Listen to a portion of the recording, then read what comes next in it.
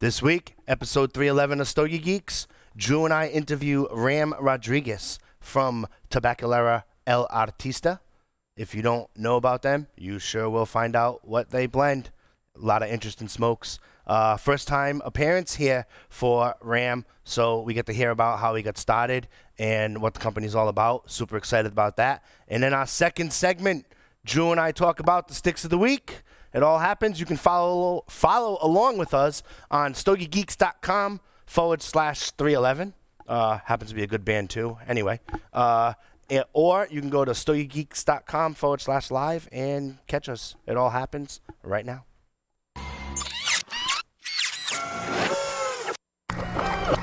This is a Security Weekly production. Broadcasting live from G-Unit Studios in Rhode Island, it's the show where cigars burn slow, ashes fall fast, and cocktails flow steady. It's the Stogie Geek Show. Welcome, everyone, to the Stogie Geek Show. Joe and I are already silly. Oh, yeah. Joe Hozempa, a.k.a. Joe Hollywood, is here with me in studio. I'm fired up. Havana Cigar Club, located in Warwick, Rhode Island, is a great place to enjoy a drink and a cigar. Stogie Geeks listeners can find a $5 off coupon on our website by clicking the HCC logo. Confidence. Confidence isn't walking into a room with your nose in the air, thinking you're better than anyone else. It's walking into a room and not having to compare yourself to anyone in the first place.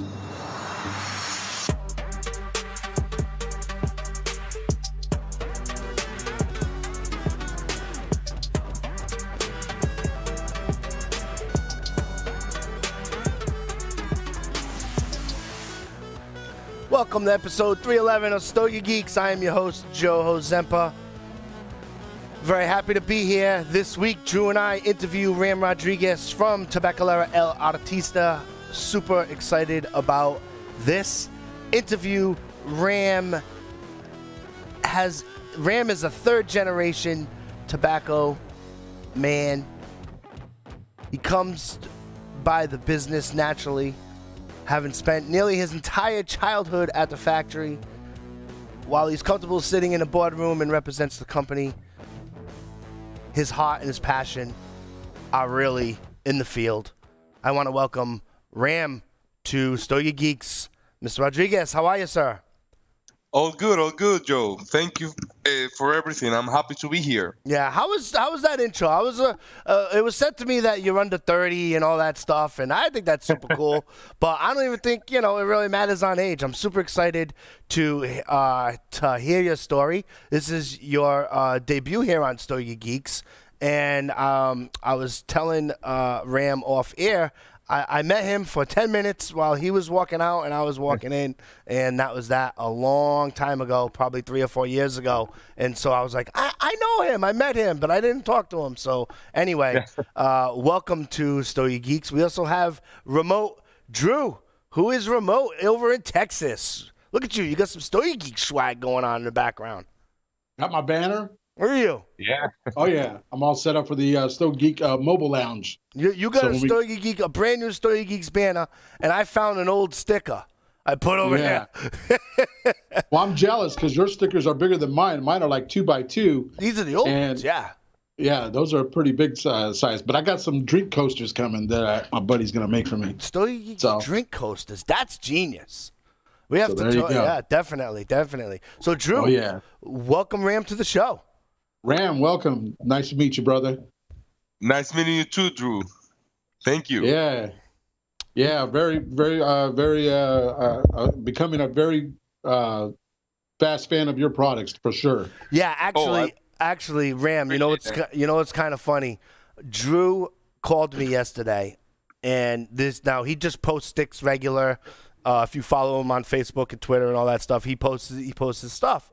And I was telling him who we have for a guest, and he's like, I just posted one of his sticks. I go, welcome to Stogie Geeks. It gets weird like that. Like when you start, it's like you start to like familiarize yourself with a brand, and you're not responsible for booking the interview and doing it. You're like, it just happened. So I want to welcome Drew officially to Stogie Geeks now. He's got a Stogie Geeks email, and he's starting to smoke the sticks before the guest shows up. It's amazing how that works out. So, yeah, absolutely, you know. Yeah, I had one of your exactest line. That was I got it. Had like about 4 or 5 of them, and man, I've been smoking those, and I'm like, wow, this is a very nice stick for sure. So it's something that I'm looking forward to and sharing with all my followers, or our followers as well, our listeners, and just giving them the 411 on that and telling them where to go get it. Thank you, man. Which one is your favorite, the Maduro or the Connecticut? I like the Connecticut, and I don't have the Maduro, so all I had was the Connecticut, actually. So, but I will get that Maduro in my hands and definitely give that a spin. All right. Awesome. So yeah, so it's kind of funny how that works out. You know what I mean? And I have experience with the Piero Ambar and the Polita. Huge fan of the Polita, and obviously the original Big Papi as well. So it's amazing how different sticks, because I'm here in the Northeast and Drew's down in, what is it? Is it Midwest? Is that it? Is that proper? Yeah. Drew's over in Texas, and it's amazing how we can get our hands on different sticks because the way you guys, kind of distribute stuff, or the way the industry does as well. So super cool, you know, to get 2 different perspectives from that. But anyway, Ram, I want to welcome you to the show. Welcome to Stogie Geeks. Tell us how you get started, and tell us a little bit about your family and the tradition, what it was like growing up and being exposed to this business. All right. Well, I kind of have my whole life surrounded by tobacco bills, and bunch of people rolling cigars. I'm 3rd generation. My grandfather started the business. I started going to the factory when I don't even remember. I mean, all I remember is that on weekends I used to go there, and my father paid me 1 peso every time I go. It was my salary. Yep. And he kind of kept that tradition. Instead of giving me an allowance, it was more like a salary based on the work that I did in the factory. So yeah, I remember playing with my cousins in the tobacco bales, climbing them. My aunts and my father screaming at us because we were gonna fall from those bales. Yeah, I mean, tobacco family, man. My sister works over there. My son of my aunts, my cousin. Yeah, all fun. Yeah. So you've always wanted to, it was a natural transition for you to say, hey, I'm gonna continue the tradition, right? Well, more or less. When I was 10 to probably 14 years old, I wanted to be a doctor. Okay. Until I went to a science fair and started seeing a bunch of organs in jars and stuff like that. I decided to become vegetarian for like a year. And I was like, blood and those things is not for me. Sure. I kind of realized that I wanted to be in the tobacco industry full time my whole life. Probably after my first IPCPR, when I was 17 years old. I was underage. I don't know how I was able to pull that off, but I went to my first IPCPR. And on that time, I realized what happened with cigars after we put it in boxes and shove it on a big container for it to leave. I realized this was not only like a product for be consumed, it's more like of a lifestyle. And all the culture around the tobacco industry, and I fell in love after that. I realized that I wanted to be in the tobacco industry my whole life. That's a very good point that you bring up, is that from our perspective, we focus from when the box gets to the store, right? When the box gets to the store, we're talking shelf talker, we're talking wrapper binder filler, we're talking about, you know, it was raised on this farm somewhere in another country, and it goes in retail. We like it, don't like it, want to see more of this from this company. So we got that marketing element, that boardroom element, that branding element, that chase to sell the stick element, the sales element of that.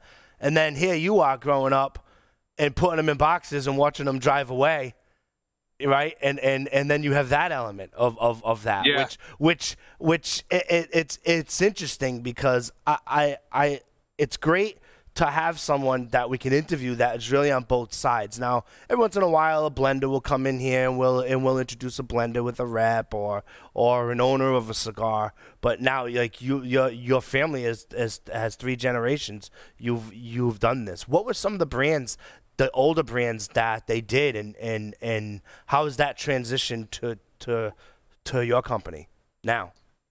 So the first brands we had back in the 50s and 70s, it was named Puro Cibao.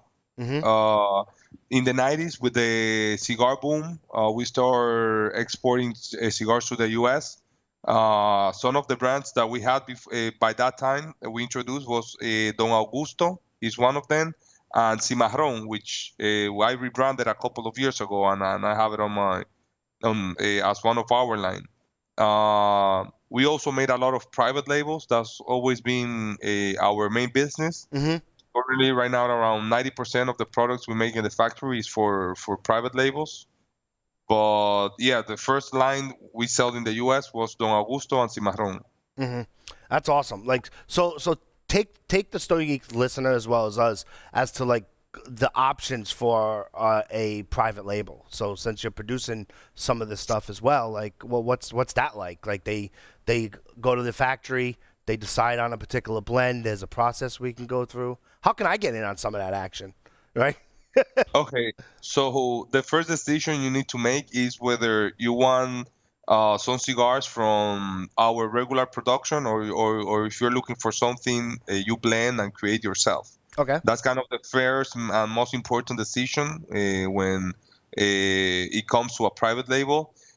If it's a cigar from our production, obviously you need to try a couple of them to see which one you like. You will have the limitations on sizes, mainly wrappers, and like there's not a lot of things that you can change out of the cigar because are basically some cigars we had in the factory, and that's it. If you want to do something from scratch, you have a crazy idea in your mind, you want to make a cigar with chili pepper and avocado inside, why not? There you go. So yeah, I always tell everybody the easiest way to go through that process, which is way longer versus just picking any other cigar, is to come here to the factory, spend a couple of days blending cigars. The way I like to do it is starting from zero. So we start smoking every kind of leaf based on the profiles you're looking for, and we start blending one with the other, and it goes from there. It's a long process, but it's quite interesting and cool thing to do. Yeah, it's super cool. It's a super cool thing to do, for sure. If you have the means to do that, and to launch something and to create something, that would be a really super cool dream to have that for sure. Yeah. That would round out my resume because I've owned a cigar shop, I've worked in a cigar shop, I've had a cigar radio show. Now I'm a host of a podcast here. I've did life on the road for about 9 months of selling a cigar and whatnot, and I was like, oh, this is not for me. I don't like hotels and the highway. You know what I mean? But yeah, so then I would make one, and then I'd be there you go. So yeah, absolutely. Drew, do you have a question? No, I was just gonna ask about the other lines. I know you got like 8 different lines under El Artista. So got got your six. So those, so I can't find any of those over here in the Midwest. I don't know what's up with that. And trust me, I went around. One of the things that I wanted to ask you was it looks like you're also tied in with the I'm sorry. Drew, what's the matter? Computer broken. I don't know. Something's wrong over here. Drew's having a tough week. Drew's having a tough week. They had a tornado over there 20 minutes from his house. So, no. Over and down. Oh, my teleprompter just went down. Something I had a question lined up. But anyways, about your other lines, I just wanted to ask you about the other lines. I mean, are they all available here in the United States? I understand you're in Europe and other countries. I just wanted to ask you that question. Well, yeah, we have Pulita, Big Papi, the Slugger, Puro Ambar, Got Your Six, Exactus, Cimarron, and Buffalo 10. I think those are our core lines right now in the U.S. All of them are available in the U.S. market. Oh, I forgot another one. It's called Made to be Fugly. I don't know if you guys have heard about that. Made to be Fugly? Fugly? Yes, Fugly. Okay, yeah. All right. It's a Fugly cigar, but small free-hand roll cigar with a kick. Yep. It's quite interesting one. So the only ones I don't sell in the U.S. is there's a third line of Cimarron that I sell only in Europe. I do some regional exclusive. For example, in Norway, I sell this cigar. It's called Fettenice. Yeah, and in Italy, I make a little one similar to the Tuscanello. It's more like something kind of a Dominican interpretation of an Italian cigar, more or less. Yep. But yes, all my core lines are available in the U.S. I'm gonna have to do some searching to get some. The Got Your Six is interesting because I know the lingo growing up in a military family. My father was a retired Navy and all of that, and my brother's a cop, so he always talks to me like, "Yo, man, yo, Joe, 10-4, gotcha. All right, man." Like, you know, he's my little brother. He's a cop, right? So he's always 10-4 me and 420 and. Or whatever it is. I don't even know what the 420. Well, whatever they are. I'm making up numbers. I don't even know what they mean. You know what I mean? But yeah, so it's kind of interesting. So yeah, so the Got Your Six was for you to pay homage, right, to the military. Like, I got your back. Like, I'm covering you. Yeah, exactly. Yep. It's quite an interesting cigar, mainly because of the combination of all the wrappers. The main one is Connecticut, but it has it's like a camouflage team cigar. So you have a little bit of Maduro, Natural, and Candela wrapper. And while you're smoking, you can see a little bit of the transition of one wrapper to the other. That's actually super cool because I went to a blending seminar or had smoked some of the barber poles that are traditionally, you know, that are straight barber poles. But yours is like, it's got the way it's wrapped. It really looks like it's camouflage. So I would imagine that because of the elements that are in that wrapper, and most of the flavor comes from the wrapper. So the smaller the size, right, the more you could probably taste the transition of the particular wrappers. Yeah. Yes. Yeah. So Drew, if you're out to go get it, you got to go with the Robusto, right? Because the smaller the size, because like I don't know, 74%. That's a Joe, not a Stogie Geeks. 74% of the flavor, you would probably know. The percentage of the flavor comes from the wrapper, the most of it. So if it's a smaller size and you have a limited tobacco and filler, that's not really a super big ring gauge. It's only a 5x50. I would imagine that you could really, if you bullet cut it maybe and slow down your smoking, you could probably really taste the transition. Yeah, definitely. Yeah, definitely. Yeah. Yeah, I gotta get my hands on some of those because I was looking at that as well, and I'm like, man, that's a super cool idea, and the fact that you can blend it, and I'm imagining that if you were to put them all in the box, the camouflage would come out different as well as they're rolling it and doing that process. Yeah. Yeah. So now that we're on that stick, what made you come up with that line? It was my father's idea, the truth. Right. He always liked like military things, you know, like knives and hunting gear. And he got this idea, or he ordered to make some little cliches to cut the tobacco and start playing himself, putting all those little pieces to imitate like a camouflage. And he was like, yeah, man, we need to sell this. Nice. You get like a military style hat with like a Gotcha 6 over here, and you got some swag, and blow it out. Let's do it. I like it. You know what I mean? It's crazy. In Europe, Gotcha 6 is doing very, very well. I'm actually impressed. I was not expecting to see a lot of sales of that in Europe. Like, it's not like there's not that much military tradition comparing to the US, for example. For sure. But yeah, people love it there as well. That's awesome. That's awesome. And then you come up with this Big Papi and Big Papi Slugger. I mean, Stogie Geeks listen all over the world, but the ones in America certainly know who Big Papi is for sure, whether they like the Red Sox or don't like the Red Sox or whichever. Yeah. Take us through that blend and that relationship and how that came about. So we've been sponsoring David's golf tournament, the Celebrity Classic here in the Dominican, for a while now. Everything started one day during that event. He came, I saw the roller making a cigar, and he was like, yeah, I need a cigar just for me. Yeah, I'm lazy. I just took a cigar. Oh, this is your Big David. He was like, no, like seriously, I want to blend my own cigar. We make it happen. We start going back and forward of what he was looking for. One day he went to the factory. We spent a couple of hours blending the cigar for him.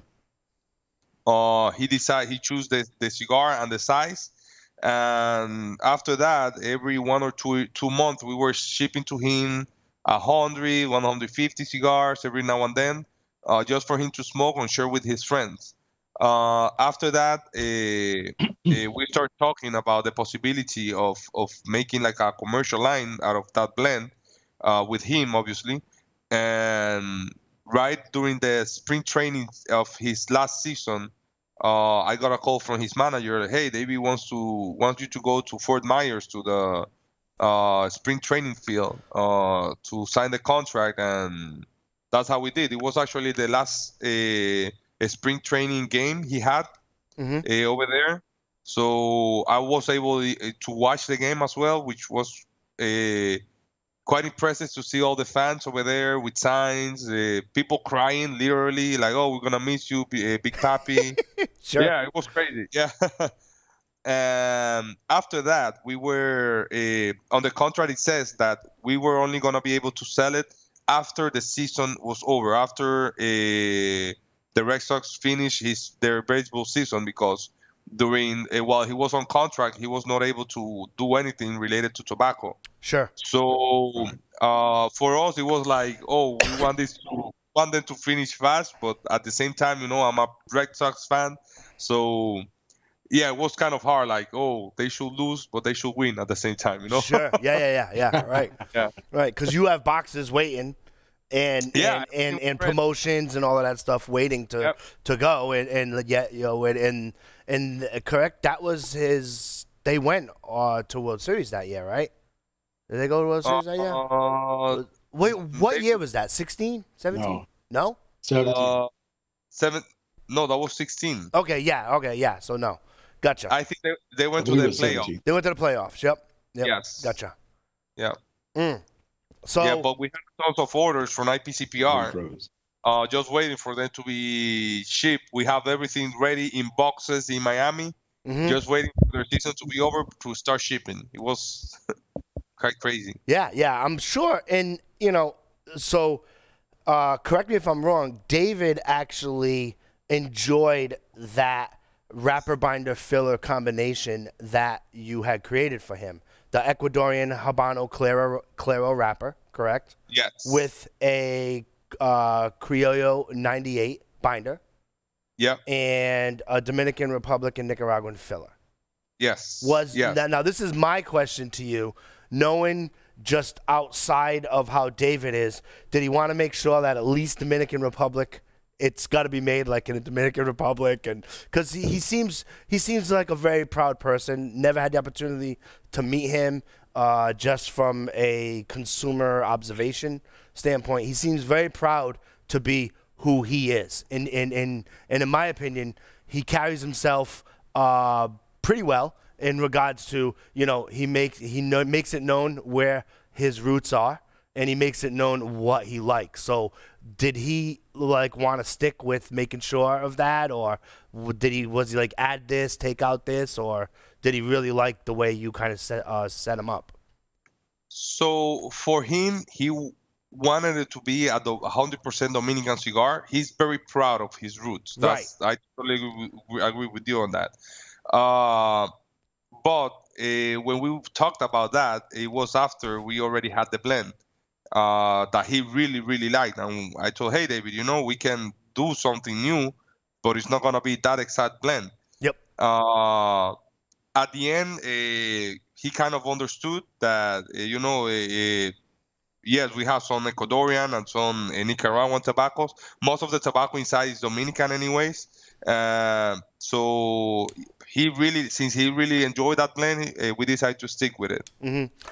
Yes, for him, it was very important, you know, like, yep. That's why even on the ring, if you check on the back, it says Orgullo Dominicano, Dominican pride. Yep. That was something that he decided that we should put in the back there. Right. Like if I were your business partner, right, and we were in a room or at Fort Myers, and he says it has to be 100% Dominican, I would pull him aside and say, hey, David, you know, not for nothing, if we put this Nicaraguan in here and this Criollo 98, it's going to taste a little bit better than being straight Dominican, right? Yeah. We should kind of go with this, right? Because then we can go cater to a bigger audience. And I'm so, okay, as long as it's Dominican. I would imagine it went that way. Just from having worked with sports people in my past, how they are. They're very upfront as to what they want and what's important with them. With my experience doing sports promotion and whatnot in my radio years, I could imagine that David would want that, and you had to pull him aside and say, I think we should go with this. I've had the Big Poppy, all right? It's available in one size. My original comment, I've said it here on Stogie Geeks. I've said it on my radio show when it was on the beginning of coming out and whatnot. I'm surprised that he went with that size. I understand he's big. It's Big Poppy. It's in the name. I'm surprised that they didn't want to go like a little bit, because I'd be interested in how that blend is if the cigar was just a little bit smaller. I bet you it would have a little bit different characterization. And the reason why I'm just asking you this is because now you come out with the big slugger, so it's an even bigger ring gauge and it's an even bigger version of that cigar, you know. So he just wanted one size and wanted it to be that bigger cigar to mimic what he likes, or are there any future works of making that a scotch smaller?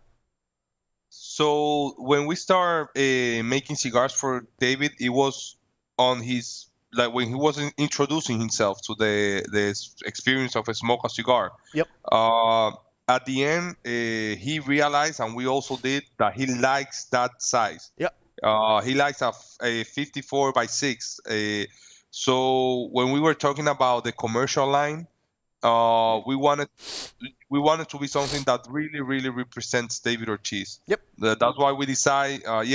We talked about having different sizes and everything, but at the end we decide, like, this is something that really represents David. It should be the size that he always asks for, which is the 54 by 6. Yep. With the slugger, kind of the same thing happened. He been smoking different cigars from us all the time, and he told me, I want a bigger cigar. I was, let's make a bigger cigar, David. And actually, I have tried the David Ortiz blend on a smaller ring gauge, on a panetela. Okay. Excellent. I've always said that. I've always said that. If you go back on Stogie Geeks history, if I pull up my old radio archives, I says if this cigar was a little bit smaller, it would be an amazing tasting cigar. Not that there's anything wrong with that. I just with its current size. Because with that 6 by what 54, with that 6 by 54 size, I was like, I don't know, like it sounded like I'm sorry, it tasted like the blend. The blend was just, if it was a little bit smaller, it just left me wanting more. That's all. Yeah. We also intentionally we decided to make the cigar just as David liked it. When he started smoking that cigar, he was being introduced to the cigar experience. So it was like, very medium, not extremely intense. So that's why we just decided to stick with the original theme. Yep. And now this big slugger, this slugger, I'm sorry, the David Ortiz slugger. I'm sorry, it's the slugger by Big Papi. Yes. Yep, it's the slugger by Big. You use the Mexican San Andreas wrapper. That's interesting, right? For that size, because I'm gonna get some next door. I do have access to them over at the sponsor, Havana Cigar Shop. And then you use a Dominican Negrito binder with, again, Dominican, some USA filler in there, and some Nicaragua. Is that USA from Connecticut or from Pennsylvania, or can you From disclose? Pennsylvania. From Pennsylvania. Yep. Broadleaf. Okay. Yep. Yeah. So it's Pennsylvania broadleaf. So not having smoked it yet, and it's ring size, it's got to be a little bit spicier on the palate. Is that correct? Then Yes. Yep, absolutely. Okay. Yeah, it's a little bit spicier, a little bit more intense, more flavor. It's kind of like a evolution of David's palate, let's say. He really enjoys the slugger. He's been actually, I don't know if you guys have seen the video with A-Rod smoking the cigar. Yeah. Yeah. I was gonna go there. I was gonna go there too. Yeah. Yep. Go ahead. Yep. Yeah, I mean, when he goes to these kinds of events, he always tells me to ship him cigars to wherever he's at. This year, I was like, yeah, sure, I'm gonna send you some Big Papis. He was like, yeah, keep it short on that one. Make sure to send me enough sluggers. Yeah, he's smoking that new blend like crazy lately. Yeah, I think. I mean, if I had a choice, just going from the description of what I've smoked from the Big Papi, just to the description of the slugger, right? No, that Mexican San Andreas and the combination of Dominican and Nicaraguan for sure. Then you add a little bit of your Pennsylvania.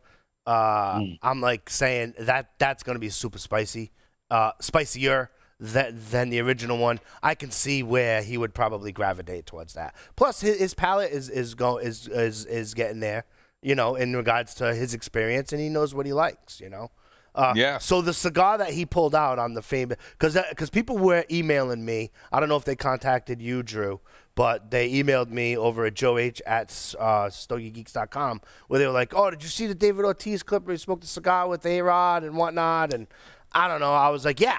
I mean, I was watching the series and whatnot. Like, what do you think he smoked? I'm like, I don't know. I'm like, friggin' email, I don't know what he smoked. I didn't even think that he would be smoking his stick, and I didn't even know at the time that he was having the slugger. So, yeah, for sure. Yeah. I'm sure this might happen, like, especially when you're doing any type of celebrity branding, right, from a company perspective. David's personality is big, right? I mean, you could take the Red Sox out of it, right? And just David Ortiz as a person, he has one of, like, when he walks into a room, he seems like a super fun guy. He commands attention. He does that, let alone his star power. What's it like to work with someone of that caliber when historically you've kind of been doing private labels and over the seas, and then over the seas meaning Europe and stuff like that, and then all of a sudden you have star power in regards to like someone like David. What has that done for the company and the company's branding process for you? So it really helped us a lot to be a little bit more exposed. It starting making the cigar for David kind of mark what was before and what is now El Artista. I'm very, very happy to be part of this team with David. Honestly, at first, before doing all this blending with him and all that, I was a little bit scared, like not scared, like a little bit nervous, like Sure. Oh, I'm gonna be dealing with this famous guy, But David's such a cool people, He's such a cool person that it's just so easy, He's not the kind of person that if you need something from him, you have to call the assistant of the assistant of the assistant of the manager or something like that. I have David on the phone. Hey, David, I send somebody to sign some boxes for this store in, I don't know, in Florida, whatever. He's so cool. It's so easy to deal with that. You'll be amazed. Most of the business we have done is been in his house, either the one in Boston or now the new one in Miami. He's just that kind of person, like he's not like unpersonal or anything like that. He's very warm. Oh yeah, you can totally tell. Like, and Red Sox Nation had taken to him, and as a player, I mean, his bats were amazing when he was there, and now I think it's super cool that he's a commentator. Now I know this is tough for me to say. I am a Yankee fan, full disclosure. Okay. Yeah. I'm a Yankee fan. It is what it is. Okay. Watching David Ortiz versus A-Rod commentating, I much prefer David Ortiz's perspective. Right. Oh, yeah. And it's tough for me to say, but you know something? It is what it is. Like A-Rod postseason batted 186. David Ortiz, when he was postseason, he was clutch. And that's just the way it goes, So that's it for sports talk, unless Drew has anything to add. But it's like I love David Ortiz's perspective as opposed to A-Rod. He talks about, when the guy's in the batter's box, he's got to put his left foot forward. He's got to dig deep in order to pull that ball to right field. I'm like, dude, bro, you didn't pull crap in the postseason as a Yankee. You didn't pull nothing, right? You batted 186. You were completely useless, and I don't even know why the Yankees even bought you. But anyway. All right, I'm done with my rant. I'm happy David is where he is. I hope that Fox keeps him, and I love his perspective. You know what I mean? And he always ties it back to like his roots. You know what I mean? Like it's like like if you ever meet like someone who's Armenian or he's so proud of his heritage and where he's from and there, and it's just super cool to see. For sure. Yeah. Drew, you have anything to add? I've been hogging all the time. I apologize. No. I was just gonna say, looking at the big slugger. I mean, looking at the cigar line. I mean, it is David Ortiz. I mean, when you look at that stick, it's a beautiful stick. It's well constructed. I mean, everything is just beautiful about it, and it's just and even the band. I mean, I'm a big band fan. I love the cigar bands that are done for the cigars, and I'll tell you, I can't wait to get my hands on that 60 by 7 cigar and enjoy it. And I understand what he's saying. Sometimes, I mean, I don't have a big hand like David does, but sometimes I just love the feel of that big, 60 ring gauge, in my hand. I mean, it feels good, and you're enjoying the cigar. You definitely want to, be in that moment. And so when you're in that cigar, you're with David for sure. Yep. So this year, IPCPR Ram, you came out with the Slugger and the Buffalo 10. Yes. Right? Yeah. Take us through the Buffalo 10. So the Buffalo 10 is a cigar that I've been overwhelmed of because of how many people it's been showing interest on it.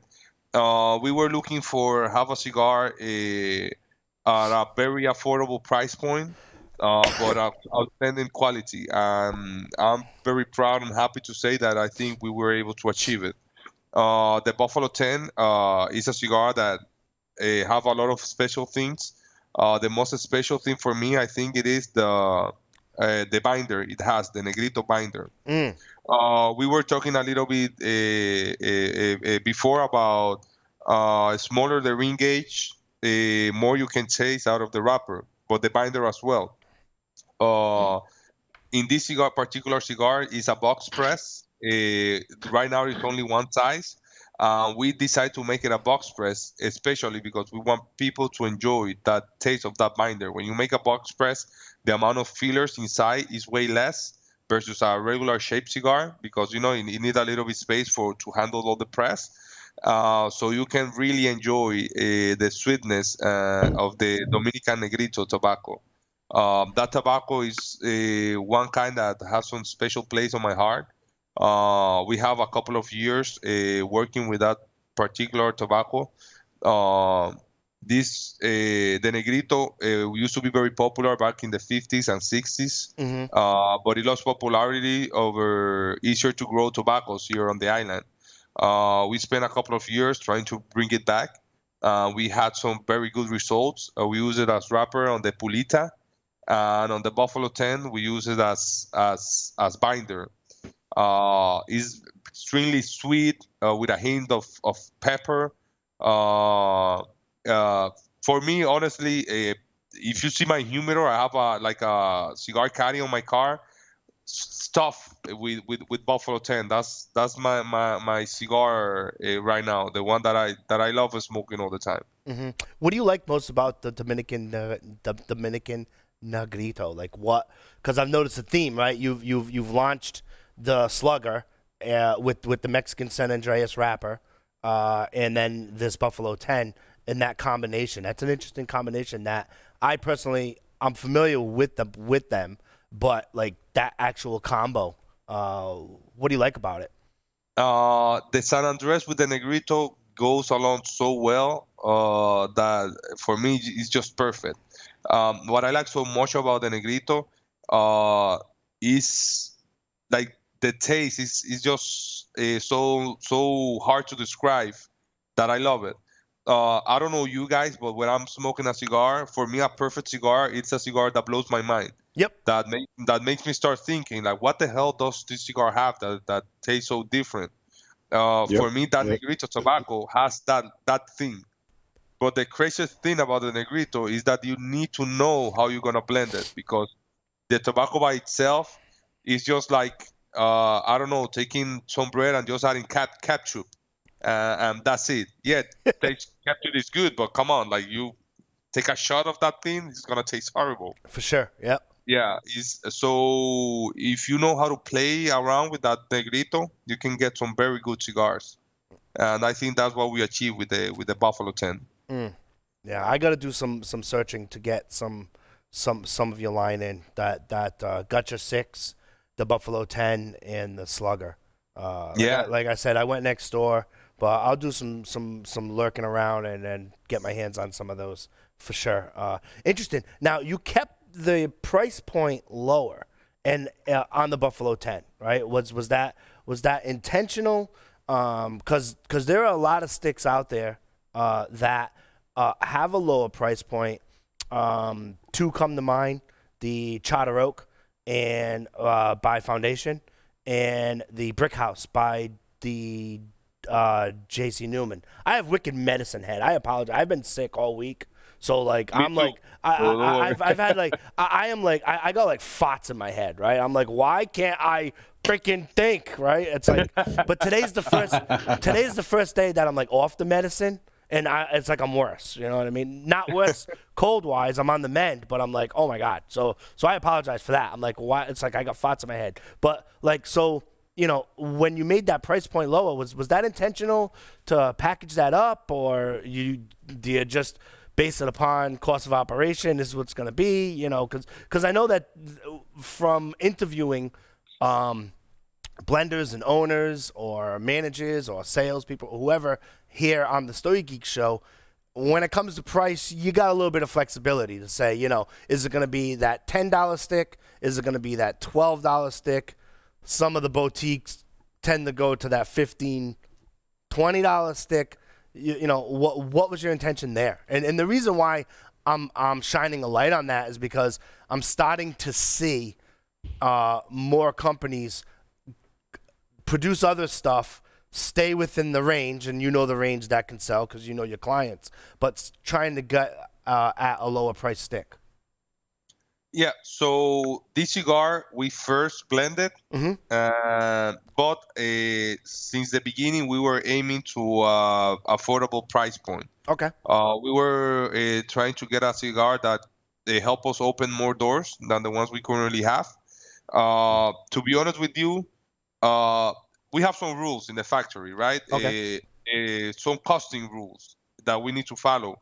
I can break those rules, but at the end, I'm not the real boss. The boss is my father. Okay. Gotcha. I was working, checking all the numbers. I had to sit down with him.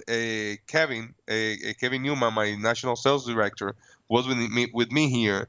And we were just trying to see, hey, man, we need to achieve that price point. Yep. We sit down with El Jefe, show him what we were looking for, and he was like, yeah, let's do it. A little bit lower than what the factory usually gets out of this kind of cigar, but I think it's totally worth it because a lot of people is enjoying it and talking about it. So I think we are getting the results we were aiming to. Yeah.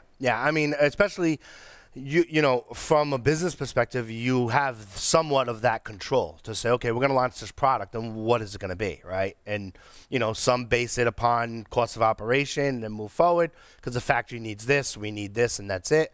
Others you can kind of play around with there. But you've used Mexican San Andreas wrapper, and I know I'm hyper-focusing on that, but, like, that's not cheap stuff to really experiment with and to go with. So it proves that, you know, you really have a commitment to open up doors with a particular product, you know? Yeah. It's not a cheap San Andres. It's a little bit hard to handle tobacco. Yes. But it was totally worth it. I think it's the perfect combination. We were so happy with the results that I think that it was worth it. Yep. And then, you know, you worked around with the packaging, so it's available in 5-count or singles, and I think it's going to open up a lot of doors for you, for sure. Yeah. You know. Thank you. Yeah. That's awesome. How'd you get the name of some of the cigars as we kind of round up this interview? Like, obviously, the Big Poppy is easy. We get it, right? Yeah. That's easy. You know, you're not going to call it, anything else but, right? But how did you get the name? Like, I Got Your Six, the Exactus, and the Buffalo 10. Like, if you could take us through some of those. Like, when you're coming up with a name, obviously, you had to because you launched it at 2019 IPCPR. So, well, on the Buffalo 10, this one in particular, we were brainstorming on a name.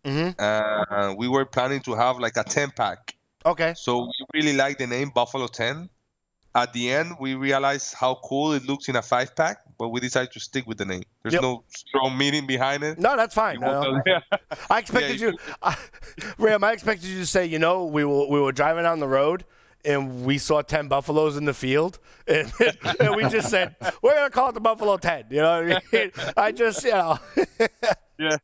So it could have been the Buffalo 5, but you just decided to. Yeah, that doesn't sound cool, man. Right. Come on, right. Buffalo 5? Yeah, I don't know. I mean, you know, but, the Polita, I'm a fan of that cigar. When that cigar came out, I remember because when I had access to that, I had access to the Polita and the original Big Poppy. And like I said, why can't they make the Big Poppy in this size? But that Polita, it was the 60th anniversary. You paid homage to the generations in the factory there. If you could take us through that, how's that cigar sales-wise? Is that like the most popular In some areas it is. Okay. Yes. In some countries in particular, like in Norway, Sweden, and a couple of other countries in Europe, that's one of the most popular brand. In the US, it's not the number one, Okay. like the most popular one, but it has a very good fan base. Everybody tells me the same feedback. They really like the cigar. I feel very happy when I hear that. First, because Pulita was the nickname of my grandfather. Okay. We did it to commemorate our 60th anniversary. So there was a lot of effort for us to make that.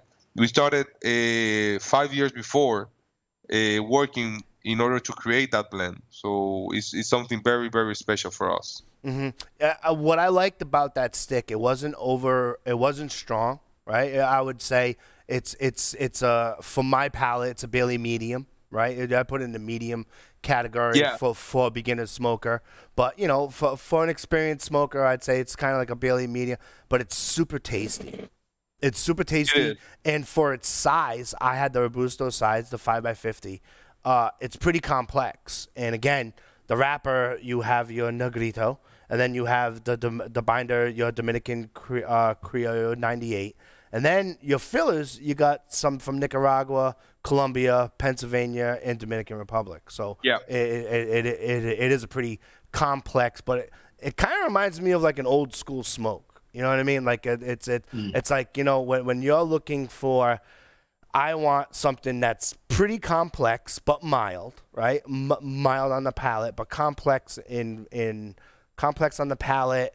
You can tell it's got some super cool things going on. That's definitely a good stick to gravitate to for sure.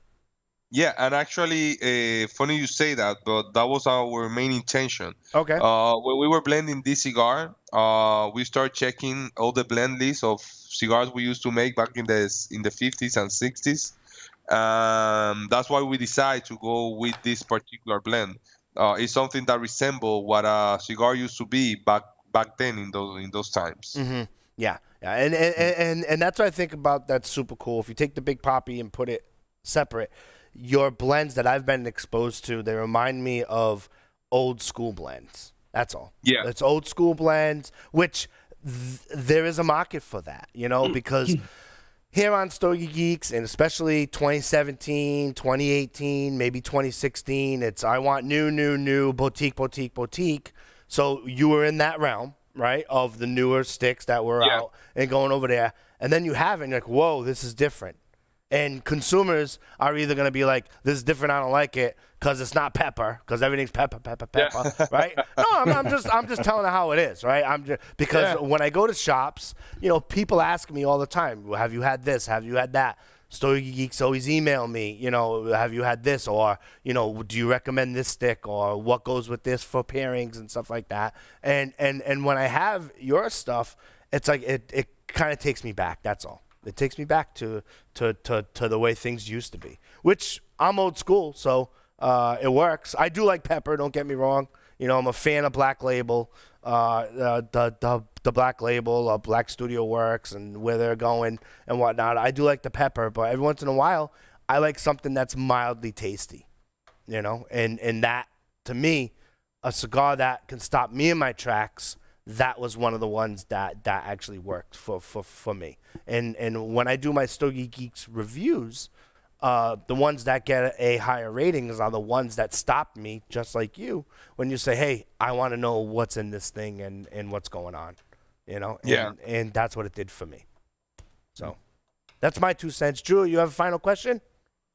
No, what I was gonna elaborate on that, what you guys were saying. Some of the guys I talked to about the Polito line, you know, last couple of days, they were telling me that they remember, you know, this cigar always being a true classic cigar in the sense of, you know, retro back in they could remember their grandfather smoking the tobaccos, you know, back then. And so reminiscence of that, it's definitely, it's got a classic to it.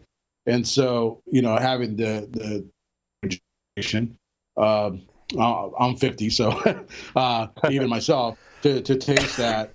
I mean, I want to taste it. I haven't tasted it yet, but to just hearing the description of it and hearing the story surrounding that and visit that, and I'm pretty sure quite a few of our listeners are definitely going to search that out and get that